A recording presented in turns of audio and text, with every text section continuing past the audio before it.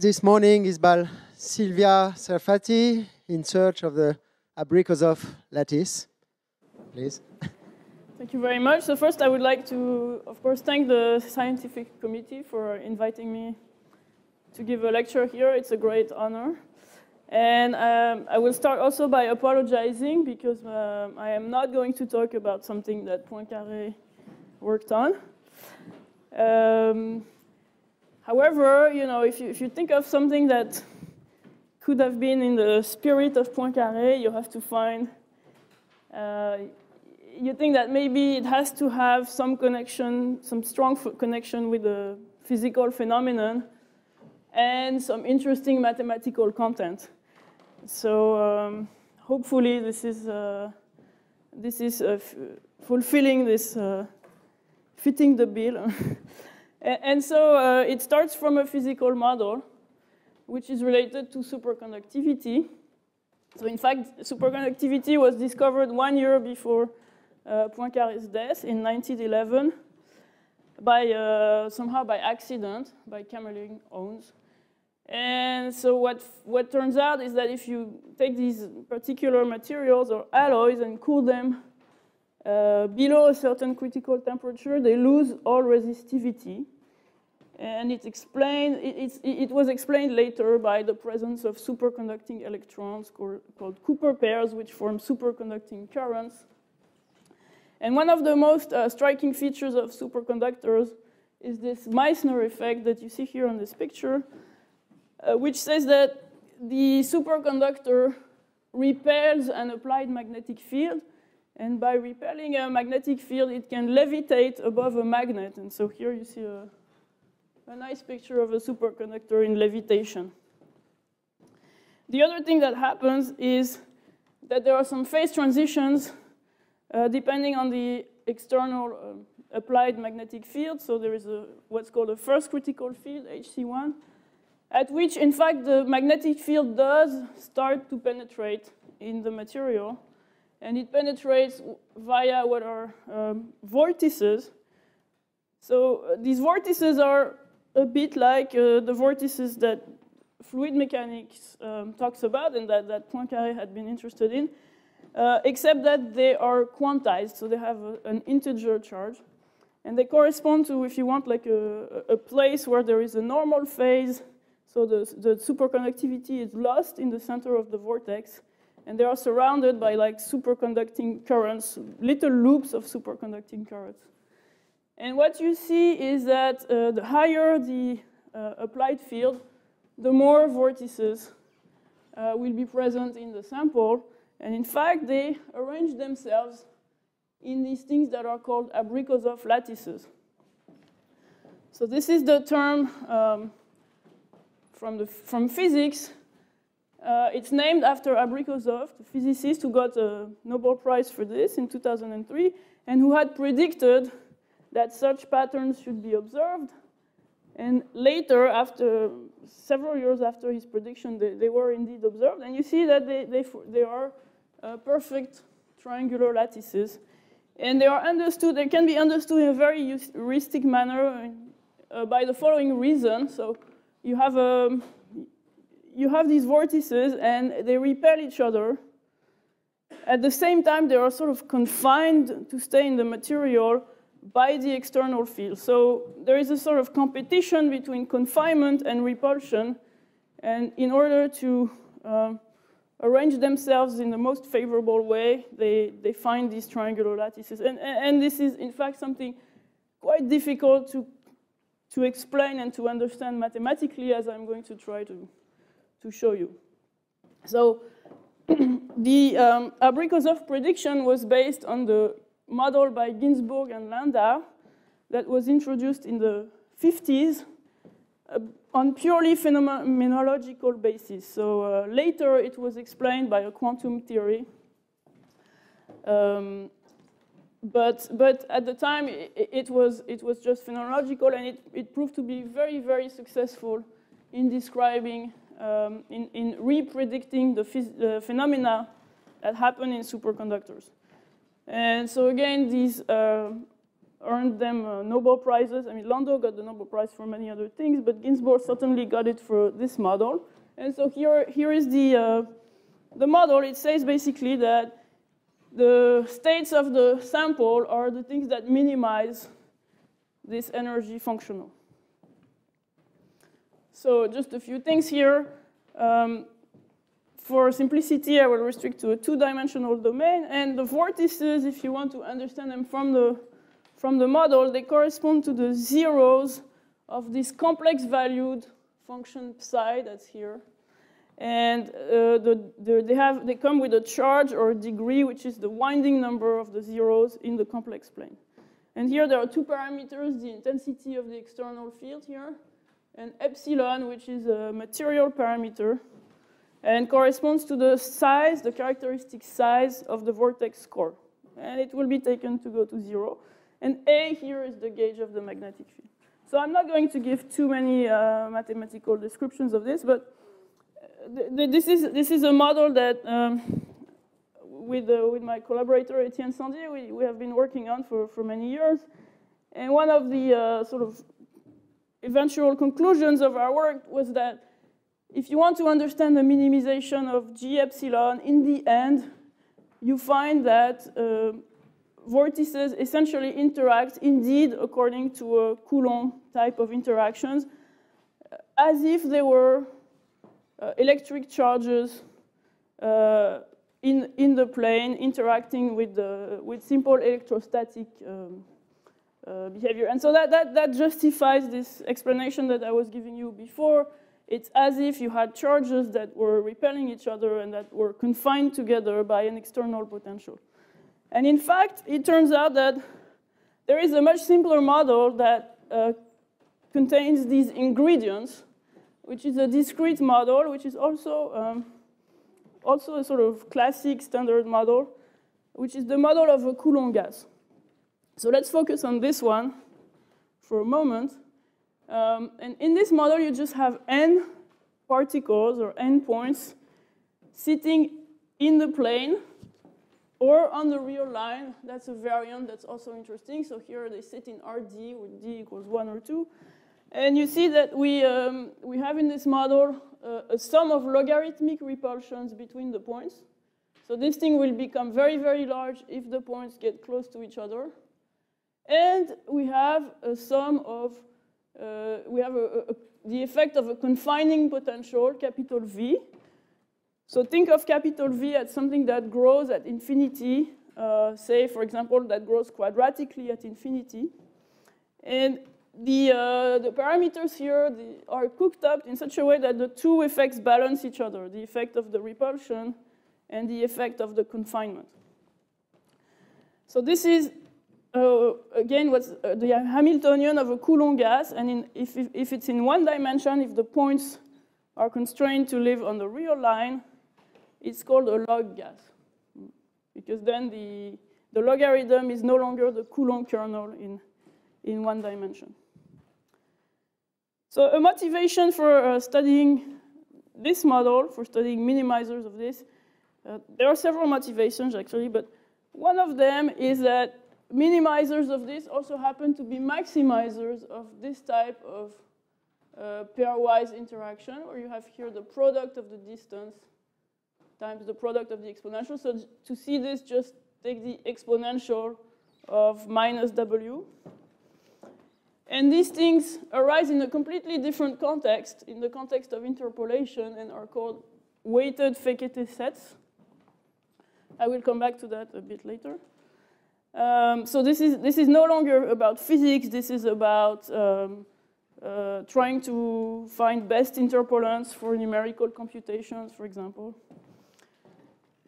And you can also note that you can reduce yourself to products of such distances on manifolds, so for example on the sphere, by choosing a potential V appropriately and using stereographic projection. So really a motivation for this can be to study the maximization of such products. And on any general manifold, two-dimensional surface is possible. Okay, so the question in this setting is to understand now the limit as n, the number of points, tends to infinity. Okay, how do the points arrange themselves in order to minimize this total interaction? So here is a numerical simulation for a quadratic potential for 29 points, and you see they tend to arrange themselves relatively uniformly in something that looks like a disk. But n here is not yet very, very large. So we'll see what happens for larger n. This thing is, in fact, more interesting even if you add a temperature to the system and you start to do statistical mechanics. So the Coulomb gas is really a statistical mechanics model where you're looking at a probability measure on the space of configurations of n points, x1, xn, again, that live either in the plane or on the real line. And here you see you put in the standard Gibbs factor, so you put it exponential minus beta times the Hamiltonian, where beta represents the inverse of a temperature. And z is the normalization factor that makes this whole thing a probability. And Wn is as before. So this thing is interesting in physics, but it turns out that it also has some close connection with something that arises from probability theory, which is random matrix models. So if you take these particular, very particular values of beta, which are 1 and 2, and if you take the points to live in dimension 1 or 2, then it turns out that this probability here is nothing else than the law of eigenvalues for some random matrix models that are like the most classical random matrix models. So what I mean by that is the following. You take an n by n matrix, and you draw the entries at random according to a Gaussian law, and you draw them in an independent manner, so it's IID random variables. Okay, so Gaussian entries. And then you compute the law of the eigenvalues. And what you find is exactly this. You find exactly this law of the eigenvalues. So then it depends on the symmetry that you impose on the matrix. So if you don't impose any symmetry, the eigenvalues are going to live on the complex plane. And it corresponds to this case, what's called the Ginibre ensemble. For the case of V quadratic and beta equals 2. If you impose the matrix to be real symmetric or complex Hermitian, then you're going to have eigenvalues that live naturally on the real line by symmetry. And again, the law of the eigenvalues is going to follow some formula of this type with beta equals either 1 or 2 and V quadratic, and these are called the Gaussian unitary ensemble and the Gaussian orthogonal ensemble. So there is a very, very large literature on random matrices in things of this form. And most of it exploits the fact that there is a matrix model behind, which means there is some sort of algebra that allows you to make computations and to understand what the eigenvalues can do. But at least what you can see from this Coulomb analogy, from the analogy between eigenvalues of the random matrices and the Coulomb gas model, which was first noticed by Wigner, by the way, and exploited by Dyson, what you find is that the eigenvalues of these random matrices tend to repel each other in a Coulomb manner. In fact, the eigenvalues interact exactly like Coulomb particles in a confined potential. And here is a plot, here is a numerical simulation for the eigenvalues of matrices without symmetry, so matrices with just IID Gaussian entries. And what you see is indeed that the eigenvalues, there are many, many of them, they tend to distribute themselves sort of uniformly, and you will observe that they distribute themselves in a disk. And they repel each other. At least you can see that they tend to be not too close to each other on this picture. So one of the things that we would like to understand is something more precise about this distribution. And in particular, is it true that if you decrease the temperature, which in physics corresponds to decreasing the disorder, will you see those points crystallize and organize themselves according to Abrikosov lattices? Right? So you see here there is still a certain amount of disorder, but this we know corresponds to the value of temperature beta equals 2. So what happens as beta gets larger, we can expect that it's somehow related to what happens in vortices and superconductors. So this is really the punchline of the story already. So another model, just to give you another example that's of interest to the physics community, is a model of diblock copolymers, which is called the Ota-Kawasaki model. And just to show you very briefly, it's a model where you have, it's a phase field model where you have a function u which takes values plus and minus 1, and its average is prescribed. You have a Green's kernel, a Green's function here, g, and you see that this u thing can be seen as a set of positive and negative charges that interact with itself in this Coulombic manner, except that here you add another term that essentially penalizes the perimeter of the interface between the +1 and the -1 phase. So this is essentially what's written here. You have two phases interacting via a screen Coulomb kernel, and this is the perimeter of the phase. And there is this competition because the perimeter term, of course, wants everything to be relatively round and in one piece. And the Coulomb kernel interaction here prefers some rapid oscillations between plus and -1. And so again, you have a competition between two effects. So it turns out that in this model, there are many, many possible regimes, but people expect that minimizers of such a thing are periodic, exhibit periodic patterns. And numerically, you see periodic patterns. However, mathematically, it seems almost impossible to prove. Very few things have been proven.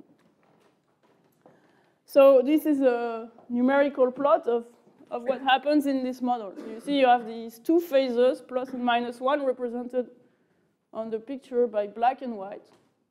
And so essentially the white repels each other and the black repels itself.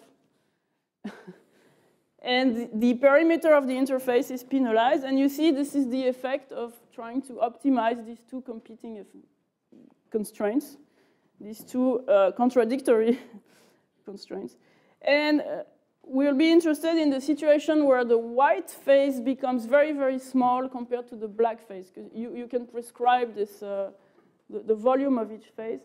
And so in that case, you see immediately that essentially the white things are going to become points. And we are back to the same setting where you have points interacting in the plane. And in fact, we will have similar results on this model as well.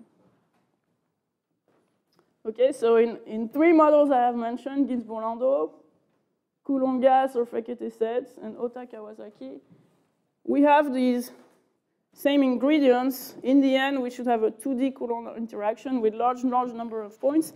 And we expect to see some sort of pattern formation in minimizers, some periodicity, and even to see this Abrikosov lattice showing up. Okay, so let's see what is known. What is known, and I will do it only on the simplest model, the one that's discrete, the Coulomb gas, where I have n points, x1, xn, and assume they minimize wn. Then you can form the probability distribution, which is the sum of Dirac masses at the points, normalized by the number of points.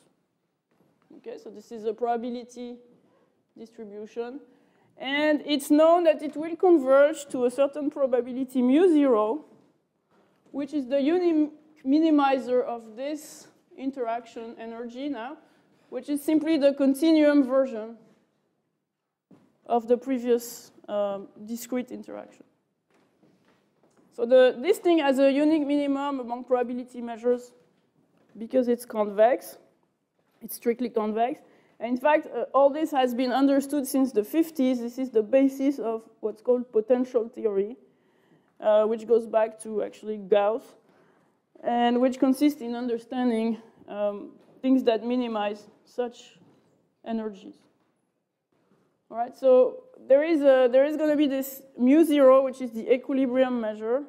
And for example, if you take V quadratic, then you compute, you find that mu0 is essentially the characteristic function of the unit ball, properly normalized to be a probability measure. And so what this corresponds to is exactly this picture, because you see here that the probability of finding a point is converging to the constant density on the unit ball. Right? It's a constant density supported in a disk. Okay, so the point after that is to try to say something more precise. So beyond this mean field limit, if you sort of expand around this behavior of n mu0, and you look at the error that you make compared to that, you are able to find next order terms, which should tell you something about the microscopic distribution of the points. So here is the sort of rough picture. You have many, many points that are going to be distributed in a set, which is the support of the equilibrium measure. We know what's the global density of the points, what's the sort of macroscopic density. But as you zoom at scale root n, so because of course you're in dimension 2, so if you have n points in dimension 2 in a box of fixed size, the typical distance should be 1 over root n. So if you blow up at this scale around a point, you will see a configuration of points now, which are well separated from each other and which should fill the whole plane as n goes to infinity. Okay, so if you're on the real line, it's the same situation. You have points living on a certain segment with a certain density. And if you zoom, you're going to have points that now live on the line. And so you would like to understand the microscopic arrangement of the points by understanding the sort of energy that governs the distribution of these points on the real line, or these points in the plane, or these points on the real line, which are the blown up configurations. Okay, so there is some computations involved in doing this. This is a hard part of the work. But what we find in the end is that these points, after blow up, they interact according to, again, a logarithmic interaction, but you can see them as screened by a fixed background charge. So it's what the physics literature calls sometimes a gelium. So it's not very important, but it means that there is something that makes them hold together, even though they repel each other logarithmically. It's as if there was a background charge that's exactly uniform and negative, so it's opposite, and it holds them together because it has the opposite sign to the positive charges. So mathematically, we find ourselves with this equation, where you see here you have H, which is like the electrostatic potential generated by a sum of positive charges, Dirac's, at the points, and this negative background charge that I was mentioning. And so lambda now, at the limit when n goes to infinity, lambda is just this infinite discrete set of points filling up the whole plane. So the point is we are able to define a total interaction energy of this set of points. So I will give you formulas here, but you don't have to really follow them. So essentially the energy that we define, call it W, is defined based on H, and it's defined essentially like this. So it's essentially consists in taking the limit over larger and larger boxes of the square norm of the gradient of H, except that it has to be computed in a renormalized way because these things don't converge. So here is the proper way to do it, if you're interested. Okay, so we have a definition which works for arbitrary configuration of points in the plane, and this is the point. So you have an infinite number of points, they fill up the whole plane, and instead of summing their pairwise Coulomb interactions with some sort of infinite sum, you replace this difficulty by computing something which is local and which is more like amenable. So there was this case of the line. So here I describe the situation in the plane. So in the line, in fact, it's the same. So what you find if you blow up is you find a sum of Dirac masses. And what you can do is you can embed the real line into the plane and solve for this equation, which means you can view the positive charges on the real line as living in the plane, and you can compute the potential H that they generate on the whole plane, provided that instead of having this constant 1 as a background charge, now you put a constant density on the real line as the background charge. So you make a sort of singular charge on the real axis, which is negative, and it's going to sort of balance these positive charges, positive discrete charges on the real line. And if you compute, you can then compute the energy of this configuration in the same way as if it were in 2D. And so this gives an energy, and the point is that we can derive it as the limit of the original problem. That's the main point. Okay, so this is the way to compute. So you have this configuration of points in the plane, which is infinite. You take balls of radius r, and you average over larger and larger balls this energy. And if you're in the real line, you embed this real axis into the plane, and you compute over larger and larger strips the electrostatic energy generated by these guys. Okay. So the point is that this thing can be derived rigorously from the previous models. Okay. So what we show is that after blow-up, around almost any blow-up center in the support of the equilibrium measure, you converge to minimizers of this limit energy W. So we did it for Ginzburg-Landau, we did it for Coulomb gases, and for the Ota-Kawasaki model that I mentioned before. So this is really the picture. We have this picture, we know the sort of average distribution, and when we blow up, these guys have to minimize a certain interaction energy. And hopefully this is going to start to explain why they arrange themselves triangularly. Okay, so that's the next question. What are the minima of this W? So first thing is, you might want to have a more tractable formula for this W. I gave you a definition, which is valid for arbitrary configurations in the plane. Here is a computation when you assume something more, which is when you assume that the distribution of points, lambda, the discrete set of points, has some periodicity. So if you assume that it's a pattern of points that gets like repeated indefinitely, the same pattern, then you can compute the W in a much more explicit fashion, and you find again what you would expect, which means you find again a sum of pairwise interactions. So here G can be computed explicitly. It's the Green's function of the underlying torus on which these points live. This thing is a constant, which is also explicit. And so you find yourself with trying to minimize this sum of G of AJ minus AK over a set of, say, n points, which are, again, repeated periodically. Okay, so there is a formula.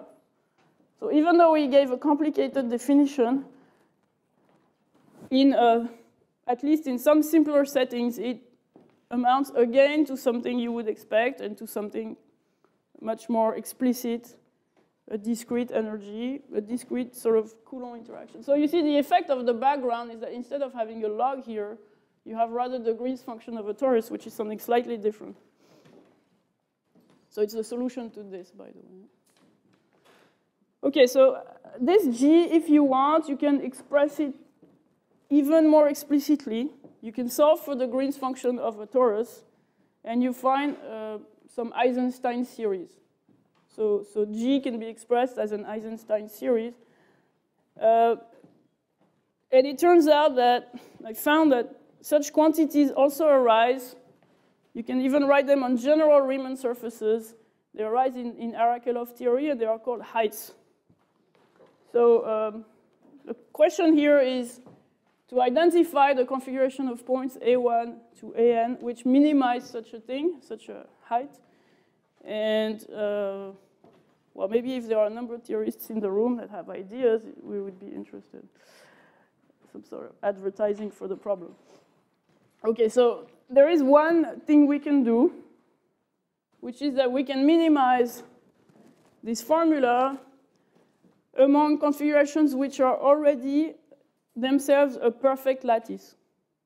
Okay, so a simple lattice, if you want, right? So you take configuration of points which are just ZU plus ZV with U and V, two vectors, such that the unit cell has volume 1, so you normalize the volume. Okay, so then you only have two parameters of minimization, which is essentially the angle between the two vectors and the size of one of them. And then, using the explicit formulas that I showed you before, which means using the formulas in terms of Eisenstein series, you find that this guy, this function W, is minimized among the lattices by the triangular lattice.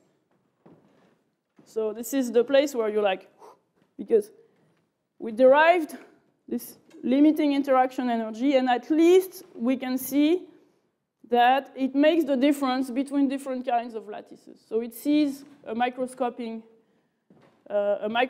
behavior, and it can tell you that the triangular lattice is the best among all lattices. So triangular lattice is better than, say, the square lattice. So this is the one thing we can prove. The triangular lattice is better than all the other lattices. However, we don't know to prove that it's better than anyone else, which wouldn't be a lattice. Okay, but at least it's consistent with the observations that I showed you at the beginning on superconductors, where you see these triangular lattices, this Abrikosov lattice. All right, so the proof of this, in fact, boils down to using theorems from the 50s that were already known on number theoretic quantities. So here you state the zeta function. So you form the zeta function of a lattice. So here now lambda is a lattice, right? So you sum 1 over p to the power s over points in the lattice. So when s is equal to 2, this is critical. This sum would not converge. And it turns out that when s is strictly bigger than 2, this can be viewed as one way of regularizing this sum. And the Eisenstein series thing that we have to compute here is a sort of another way of regularizing the same sum of 1 over p squared. And what we can prove is that they are essentially equivalent. So you can transform one minimization problem into the other. And then fortunately, the other minimization problem had been solved. So the question of minimizing this thing among lattices had been solved, and it was known that the best is the triangular lattice. Okay, so here, modular functions and number theory are the things that give you the answer. A little digression, which is there is another proof of this fact about the zeta function due to Montgomery. So what he observes is that the zeta function is the Mellin transform of the theta function, and now the theta function is this thing. You sum exponentially decaying terms over the lattice. And you ask yourself, again, the same thing, what is the lattice that minimizes this quantity? And so Montgomery proves that, again, among lattices, it's the triangular which is the best. And then by using the fact that the zeta function is the Mellin transform, you obtain the result for the zeta function. And the reason why I'm mentioning this is that it turns out that in superconductivity, again in the Ginzburg-Landau model, but in a different regime of external field than the one I was studying, so there's a sort of two different regimes of external field, then you find this problem. So you also have an Abrikosov lattice, and what you find is that if you try to explain why this Abrikosov lattice, you find a minimization problem. You find a minimization problem which, once restricted to lattices, gives you the question of minimizing this theta function. So both the theta function and the sort of zeta function, which are Mellin transforms of each other, arise in the same superconductivity model. And why that is so far, I can't say. Can't understand. Okay, so this is a remark. And so we are led to this question, which is just what I said before. We can conjecture now that this triangular lattice is not only the best among all pure lattices, but it's the best among all possible configurations, or at least that it achieves the global minimum of this function W that we define. Okay? And maybe a reason supporting the conjecture is simply the experiment, right?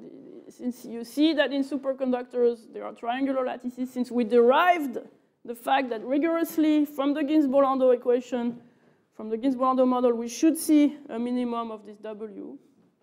While nature gives it to you, nature tells you, well, the minimum should be the triangular lattice. Now, go prove it. So we have no idea how to prove it. At least what I can say is that W can be expected to be a sort of quantitative measure of disorder of a configuration of points in the plane. If you think that the most ordered configurations are the triangular lattice, the most order is the triangular lattice, and things that have a higher W then would be more disordered, if you want. So now there is the one-dimensional case, which is particular. So I told you there was a one-dimensional version of W, and then you can, again, compute everything explicitly, and then you can completely solve the question. So in one dimension, it's not too difficult to show that the regular configuration, which is Z, putting the points equally spaced, is the minimum over all possible configurations, achieves the minimum. Of course, 1D is much easier than 2D, right? You have much less geometry in 1D. All right, so what do we do once we have proven this? We have derived this W as a sort of rigorous limit from these problems with large number of particles. So just a few things that we do. We expand the partition function. We get a finer asymptotic expansion of the partition function, which was not known before. We get a large deviations type result, which tells you that essentially, if you have finite temperature, there is going to be a threshold below which all the configurations live, except with very small probability. So W has to be smaller than a certain threshold as n goes to infinity, and this threshold decreases as the temperature is decreased. The threshold converges to the minimum of W, which means that as you let the temperature decrease, you should indeed crystallize to the minimizing configurations for this W. And if you believe that the minimum is the triangular lattice, this conjecture that we don't know how to prove, then it gives you a proof of crystallization in the Coulomb gas.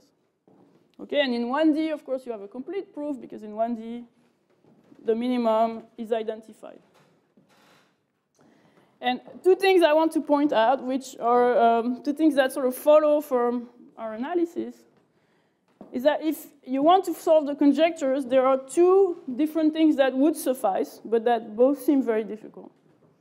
So the first thing is it would suffice to compute the minimum over periodic configurations, but periodic with respect to a larger and larger box.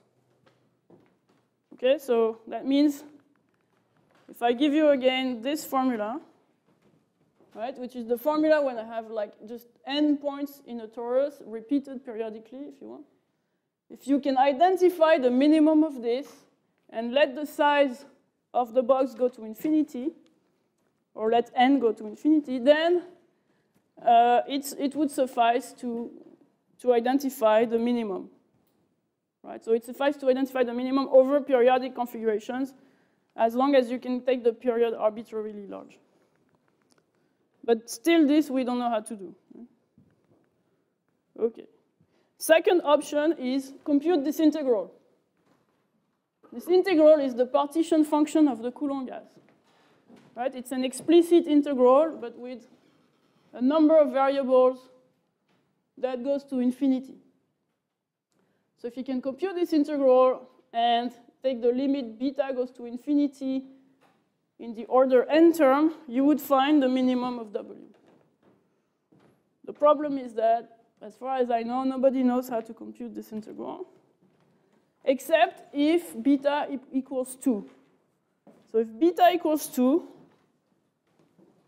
you can recognize here a square of a van der Monde determinant, and using the fact that it's a square of a determinant, you can expand, and there's some algebraic manipulations that you can do, and eventually you completely compute exactly Zn. But when beta is not equal to 2, it seems you cannot do the first trick, and you're sort of blocked here. Except in dimension 1, if you replace R2 with R1, then these integrals are computed. They are called Zellberg integrals. And this thing is completely known. OK, so again, 2 open problems. So now I would like to maybe extend the picture a little bit. So what we find ourselves with is, in fact, a crystallization problem. And there are many such things in nature. And it's a more general family of problems. You know, you give yourself some interaction potential V, and you look at the sum of pairwise interactions V of xi minus xj over a family of points in the plane, and maybe some kind of boundary conditions, I don't know. And you ask ourselves, we ask ourselves, when can we say that the minimum of this total interaction is to put the points on a lattice? Right? Put the points on a perfect, say, triangular lattice. So really the importance of this question, I think, cannot be understated, because this is really the reason why matter organizes itself in crystals, right? You minimize the sum of total interactions between atoms, say, in 3 dimensions typically, and you want to understand why things organize themselves periodically. And what I would like to tell you is that there's very, very few instances where we can explain this rigorously. Note another area where this arises. There's this thing called the Kohn and Kumar conjecture, where they take a potential like this, so they take this sort of minimization problem, and they say if it's of the form f of x squared with f completely monotonic. So what completely monotonic means is this. So each derivative, each case derivative has the sign of -1 to the k. Okay? Then they conjecture that the minimum of this is achieved by the triangular lattice always. So that's in dimension 2, and they also have a conjecture in dimension 8. There is something that's the E8 root lattice that would do it. In dimension 24, the Leech lattice. So that means that the Abrikosov lattice is expected to have some sort of universal minimizing property. It's going to minimize a large class of such problems. And so you can ask the problem differently. What is the class of potentials V for which the minimum is the triangular lattice? Right. So again, we don't know. And so, as I said, there are if you even enlarge the problem and you ask yourself, given a minimization problem, minimize an energy, an interaction, blah, when do we know that the minimizer is periodic? When can we prove that the minimizer has some periodicity? Either than in dimension 1, which, as I showed you one example. Other than in dimension 1, there's very few instances. I mean, I don't know many. So it's something that's sort of very intriguing, and at the same time, we don't really have any tool to attack such a problem. So let me give you a few positive answers. The first positive answer is the sphere packing question. So in 2 dimensions, you take disks of fixed size, and you want to arrange themselves in such a way that maximizes the number of disks that you can put in a box, or if you want, you minimize the interaction with the hard sphere potential. Then it was proven by writing in the 80s that the triangular lattice is the minimizer, which is, of course, what you would intuitively expect, but to go and prove it is something else. So this is the proof of this. Now, this was slightly extended by Florian Theil in 2006, where he looks at again, this sort of interaction, where V is a slight perturbation of the hard sphere's potential. So he takes a potential of this form, which is sort of caricature of a Leonard-Jones potential, where you see there is a fixed distance, which is very highly favored. So it's very highly favored to put the points at distance, say 1 here, from their nearest neighbor. And for such a potential, he manages to give a rigorous proof of crystallization. And this is almost the only proof. These two are almost the only proofs that are known, I would say, on crystallization problem. So now, if you compare to our problem, we're very far off, because in our problem, we have a very long-range interaction. The interaction is logarithmic, whereas this thing is very short-range. So we're really not in good shape to apply any of their results. Now, there is something a little surprising, even, which is that there is another problem which is solved and which doesn't look so far off from ours. So I would like to rephrase our question in the following way, so you can sort of heuristically wave your hands and see that the question of minimization of W is the same, essentially, as the question of minimizing a sort of H1 star norm of sum of Dirac's minus 1. So H1 star denotes the dual of H1, whatever that means, some functional space, right? So what you're trying to do is you're trying to minimize a certain way of measuring the difference between the sum of Dirac's and the constant one, okay? And so now there is this problem, which is to measure this distance in the dual of the Lipschitz functions. And this thing is in fact the same as measuring the Wasserstein distance in optimal transportation between the sum of the Dirac masses and the constant charge 1. So concretely, what this means is the following problem. You give yourself points in the plane. You imagine it fills up the whole plane, right? And you want to attribute to each point a certain domain of the plane of volume 1. And all the mass that's in this domain, you attribute it to the point. And you compute the integral on this cell Ci of simply the distance between each running point and the point Xi, the black point. Right? So you take all the mass on the cell, and you transport it, according to the Monge-Kantorovich transport problem, onto the point. Right? And the cost that you pay is essentially each unit of mass that you transport into the point, you pay the cost equal to the distance to the point. Okay?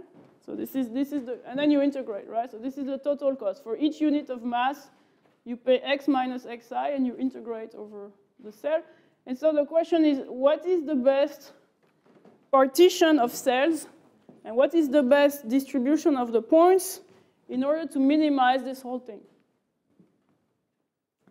Right? So what is the way that if you want you can transport the mass to these points in the most efficient way? Well, it is the triangular lattice, and this is there is a proof in preparation by Born, Peltier, and Tile, which hopefully will appear soon. So they managed to really prove it. The best distribution is the triangular lattice.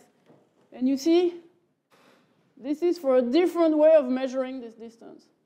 So it's very strange that for this way, in fact, the proof is not very, very difficult. You can do it. I mean, it's smart, but it doesn't seem extremely, extremely hard. And when you change it into this, we have no idea. Okay, so here, these are a few positive results. And now, another positive result, by the way, is this honeycomb conjecture solved by Hales in 2001, which tells you that if you want to minimize the perimeter among tilings by region of equal area, the honeycomb lattice does the best. Right? So now, just 1 minute. I will take 1 minute to come back to these Fekete points. So you remember there was this question on minimizing Fekete, distribution of Fekete points on a manifold, so the product of xi minus xj, or more generally, this thing with Riesz kernels, the sum of 1 over xi minus xj to the power s.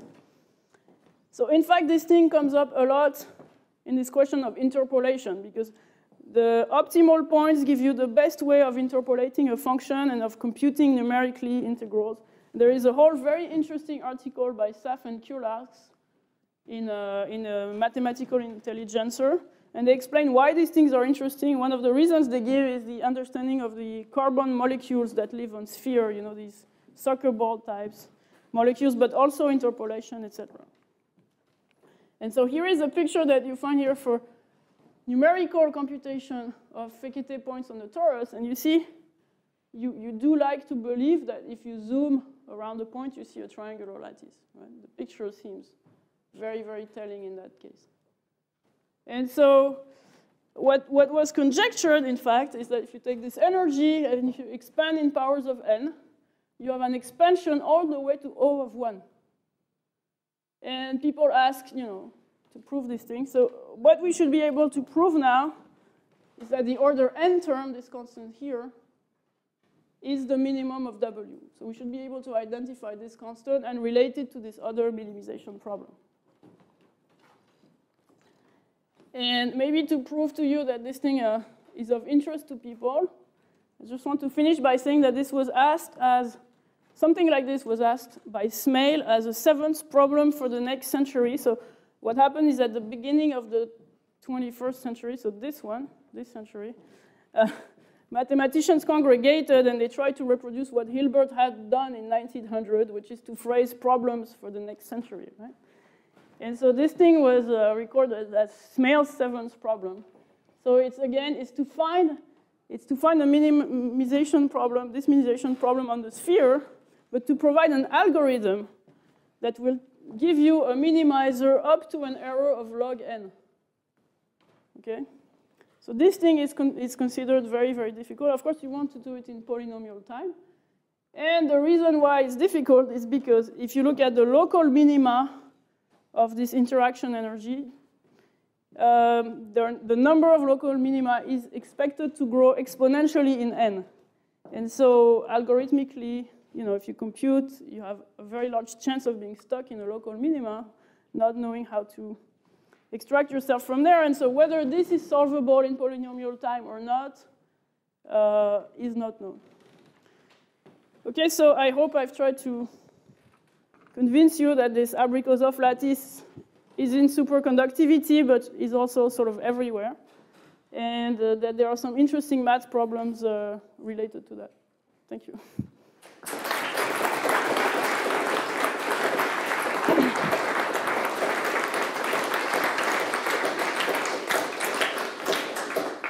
Thank you very much.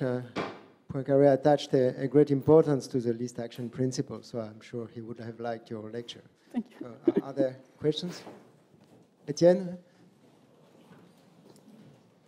Did you make some kind of numerical simulation or computation on the quasi-periodic crystals like Penrose tilings or something? You know, some of them have a high degree of quasi-symmetries. Yeah. Yes. So maybe some of them are just better than the equilateral lattice. Did you, maybe you can make some computation. Yeah, I mean, there are some, first of all, it's difficult to do computations with this because, again, you get stuck in local, you cannot prove that you have a global minimum, right? It's very difficult to show that you're not in the local minimum. Yeah.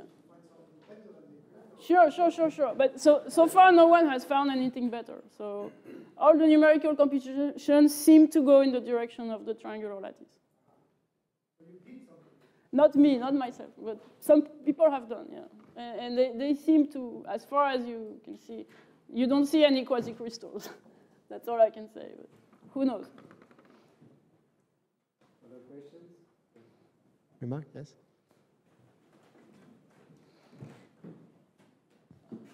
Sorry, you mentioned you mentioned beta equals 1 and beta equals 2, and this corresponding to real and complex case. But beta equals 4, wouldn't it correspond to the some kind of quaternionic case? And can't it be, for instance, simulated with or understood more efficiently analytically? So yes, beta equals 4 is the quaternionic case. That's just more difficult to analyze because the computations are more complicated. From the algebraic point of view, the probabilists work on this. But in fact, the point is not that. The point is that you only have 1, 2, 4 for which you can say anything using these. And then in dimension 1, there are these tridiagonal matrices which can work for any beta, etc. But yeah, it's just that beta temperature of 1/2 seems higher than temperature of 1/4. Just that yes. It would be one more. Yes. So what you can do is you can see as you increase beta in these models whether you indeed see more order in the local statistics, and you do. So we did some computations which compute W for these processes that are obtained as local limits of matrix models, and you observe that W decreases as beta increases, but you cannot make a whole curve. But it seems to fit, like everything seems to fit quite well. Thank you. No other questions? Well, thank you again very much.